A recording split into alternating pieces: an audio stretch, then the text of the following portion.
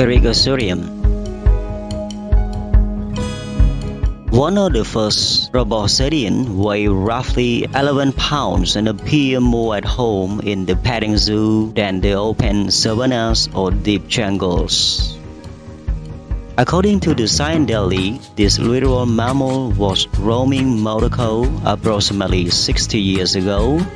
According to the Princeton Field Guide to the Prehistoric Animals, Eritherium was a significant ancestral species and was not only the common ancestor to all the Proboscidea but also the manatee and dugong. The guide noted that the little we know about Eritherium is based on incomplete fossils from roughly 15 individuals.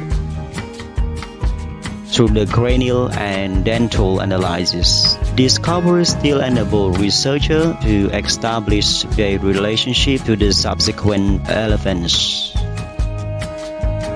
While this early animal presumably lacked a trunk, it possessed an expanded incisor, which served as the ancestor of the tusks found on later proboscideans.